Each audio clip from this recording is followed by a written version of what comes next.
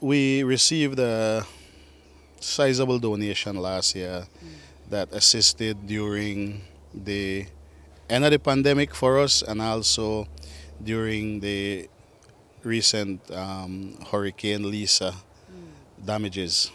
Um, what happened was the director from Key Bank visited and we talked about what our challenges were, and he was able to assist us with a donation of 500,000 Belize dollars. Thankfully, it was unrestricted donation. That means the zoo could have used it how we best needed it. At the time when we received the donation, we were just over $300,000 in overdraft. And so we made it clear to the donor that most of that money would have been going to operational expense and then to fund some of our conservation programs that were left behind because of no funding from because of the pandemic.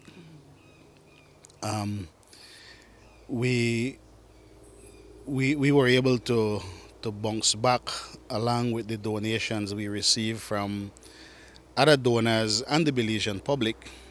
So we were able to reopen on December 17th. And as you can see when you walk through the zoo, the recovery effort is still ongoing. Just when we think we were going to getting a sigh of relief, breathe a sigh of relief, then the hurricane hit us. And so that donation, as I said, was very, very timely. People can reach us through the website. There's a donation button there. Um, People can reach us through email, the front desk, or just go on the website and for local donation, our Belize Bank and Atlantic Bank information is there, so you can just do a local transfer.